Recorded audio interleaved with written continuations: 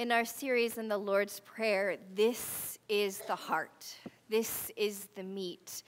And I have never been more terrified of a sermon in my entire life because I want to share how big and how awe-inspiring and how essential this piece is. This is the core of who we are.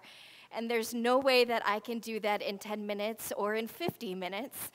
And so my best is that I can hope that this is a conversation starter for all of us. I remember being at a church meeting talking about evangelism, trying to reclaim that word and not being afraid of it, and asking people why they're a Christian. And not one person in that group could say why, other than because I've gone to church and my parents brought me to church.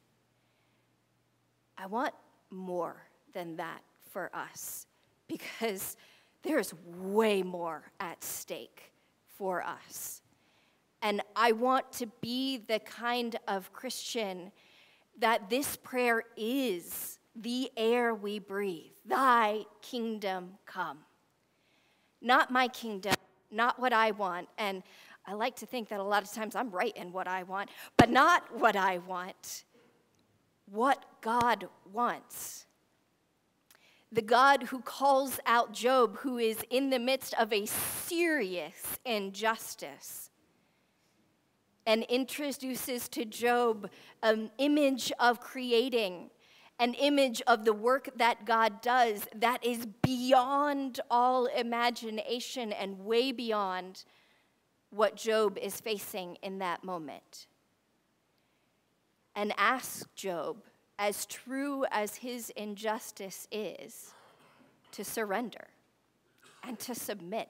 And oh my gosh, I hate that word. I'll just own that in all of my feminism that I'm standing before you at this moment. I do not like the word submit.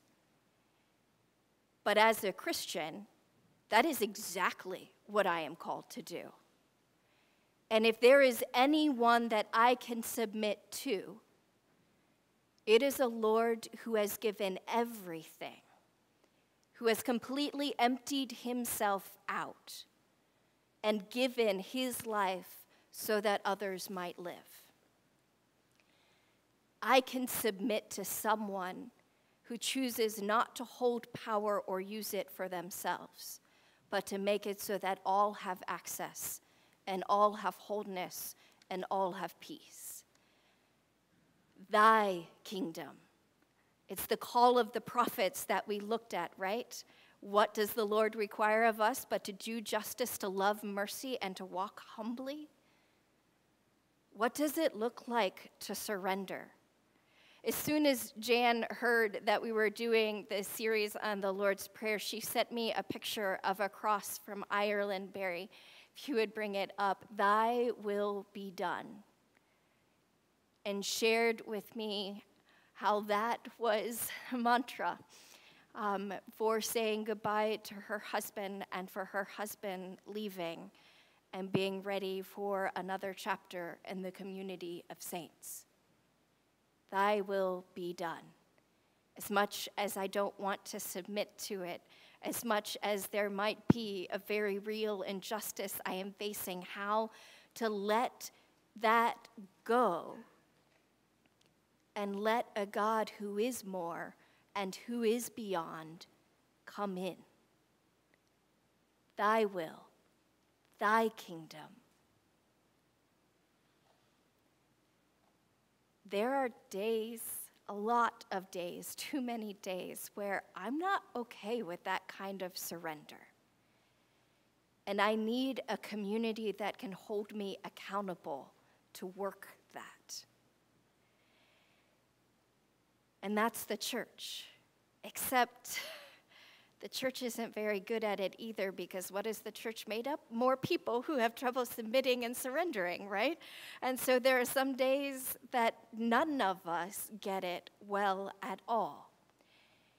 And that's what Jesus was talking about when he introduces this way of praying.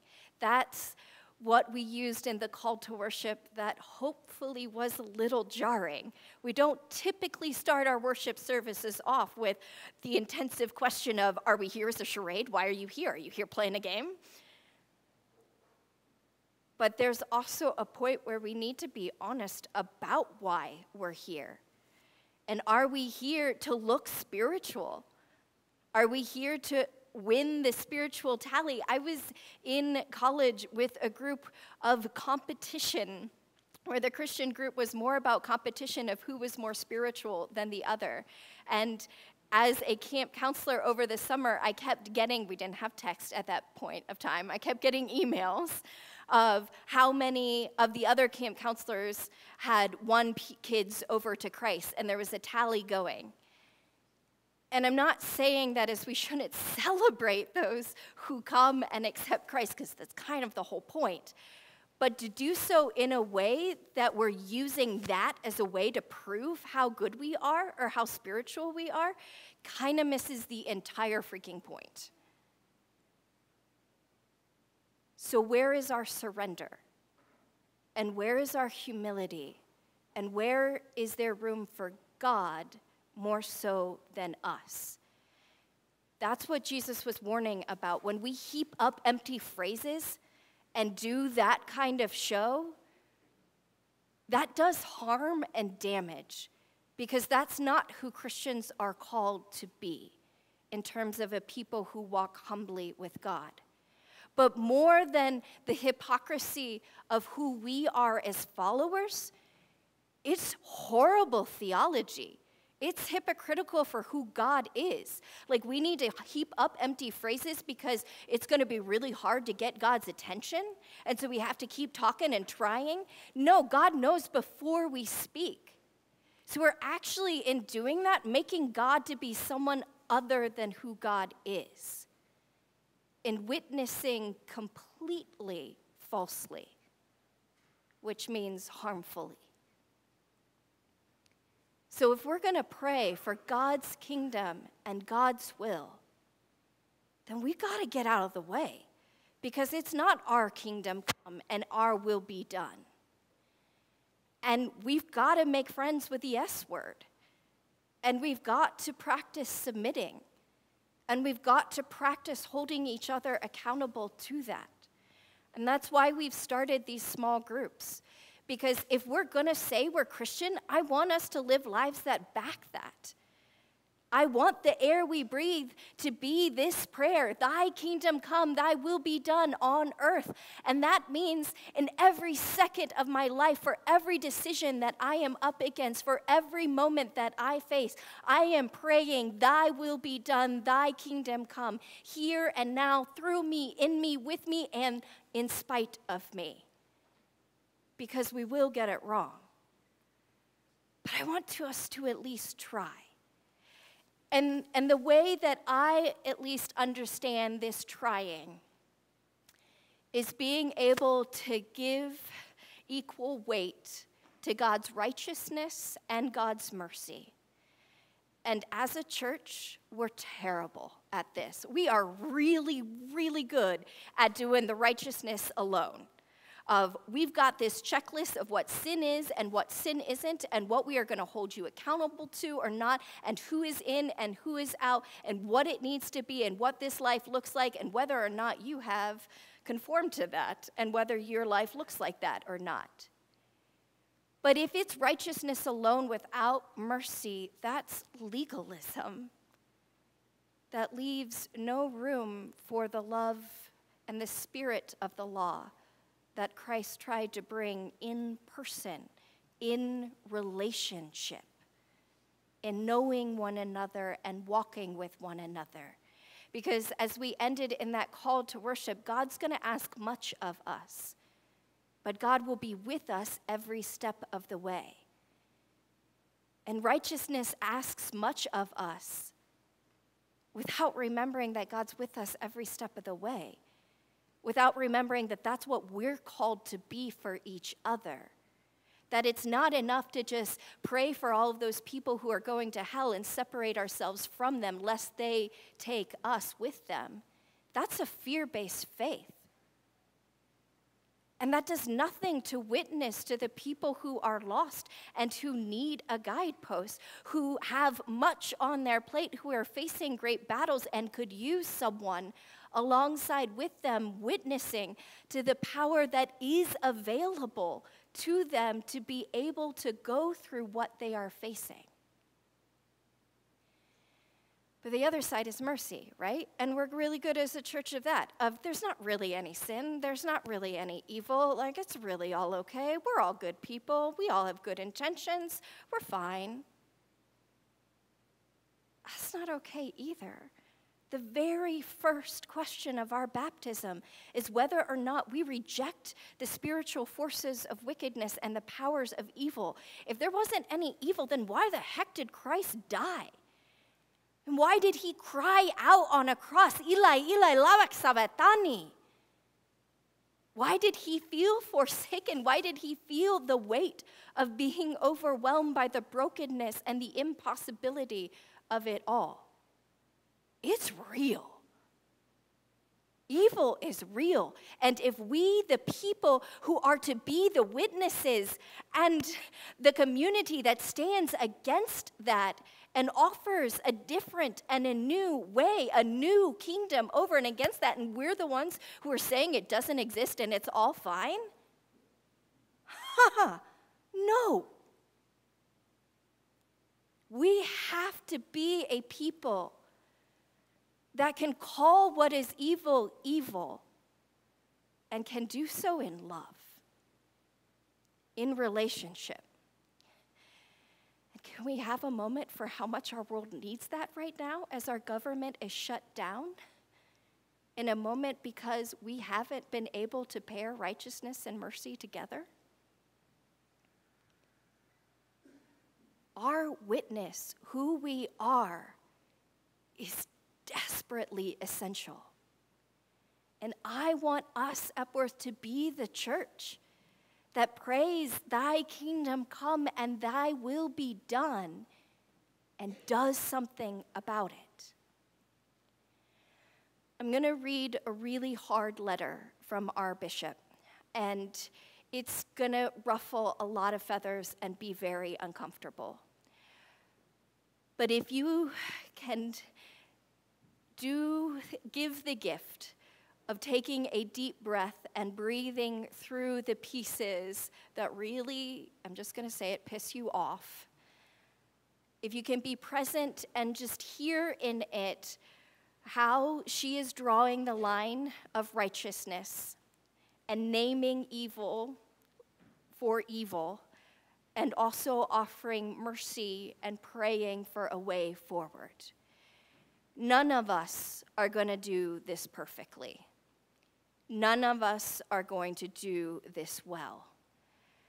And this is going to be a really messy process because we are praying for heaven to be on earth before Christ's return, while there is still real evil afoot.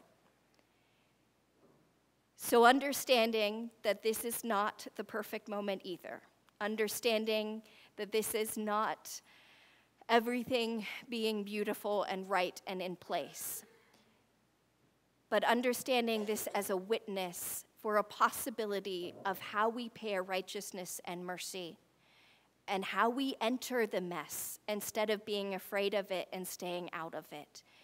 And I want this to start conversation, whether that be in the small groups as we pray for a way forward, whether that be after fellowship hour, however this looks. May we start thinking together of how we be Christians whose daily breath, the air we breathe, is this prayer, thy kingdom come and thy will be done. Our bishop wrote this statement in response to President Trump's remarks on Haiti and other African nations.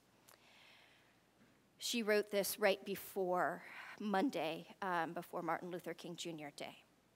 On Monday, January 15th, our country will again celebrate the work of Reverend Dr. Martin Luther King Jr. As we do so, we remember his prophetic words that hatred paralyzes life and love releases it, that hatred confuses life, that love harmonizes it, that hatred darkens life, that love illuminates it. With these words resounding in our hearts, it's hard to reconcile the reported statement of President Trump, who used racist and defamatory language to speak about Haiti and several African nations. With these statements, President Trump's fitness for office is no longer in question. One cannot lead while demonstrating blatant disregard and disrespect for entire segments of the population. It does not matter that those disparaged are from another continent or country. The implied effect of disparaging individuals from Haiti or Africa while extolling those from Norway belies a disdain for persons of color that is undeniable and unacceptable from the leader of the free world. I cannot understand those who seek to justify his comments as putting America first. We are first when we lead with decency and honor, equity, integrity, and equality. We are not first when we espouse racism and bias, discrimination, and inequality. That does not make us strong, rather, it makes us weak. For those who are religious, humanist, patriots in the truest sense of the term, or otherwise decent human beings, there can be no quarter for anyone practicing or supporting racism. Any form of hatred or bigotry that attempts to place a hierarchy on the value of human life is unacceptable. As United Methodists, we embrace the scriptural truths, which are also reiterated in paragraph 3371 of our Book of Resolutions, that all women and men are made in God's image and all persons are equally valuable in the sight of God. We must work toward a world in which each person's value is respected and nurtured. But just noting our concern about racism and intolerance is not enough. We are a people of social holiness. As it states in paragraph 5012 of the Book of Resolutions, Scripture recognizes that faithfulness to God requires political engagement by the people of God. The church should continually exert a strong ethical influence upon the state, supporting policies and programs deemed to be just and opposing policies and programs that are unjust. As Americans, the office of the president warrants our respect. And I do, in fact, respect that office. I respect it so much that I demand the holder of that office conduct themselves with the utmost integrity. With these comments, as reported, that standard has not been met. Therefore, there is no room for silence or justification or equivocation or obfuscation. We are called to choose decency, love, and justice. Words have power. We must hold ourselves and our leaders accountable for our words and the actions they inspire. I call upon all members and churches of the Baltimore-Washington Conference to pray and to act so that justice and equality for all people stands as a guiding principle for our leaders and the law of our land. Let us be illuminated by love. I understand that these words will not feel illuminated by love for all of us. And I understand that this is a time and a place and a sermon that asks us to live into something that is very disturbing and uncomfortable, possibly at exactly the time people were looking for comfort and moving forward in the battles that they are facing. I name this because of our bishop asking us to, but also because it is our call to find a way to be both righteous and merciful. And this is not an easy call, but it is the call of those who follow Christ, of those who ask for God's kingdom to come and God's will to be done on earth as it is in heaven. So I pray for grace myself, for God to work through me, in me, with me, and in spite of me. And I pray for grace for all of us as we do our best to wed righteousness and mercy, to live as followers of God's kingdom, that God might work through us, in us, with us, and in spite of us. Amen.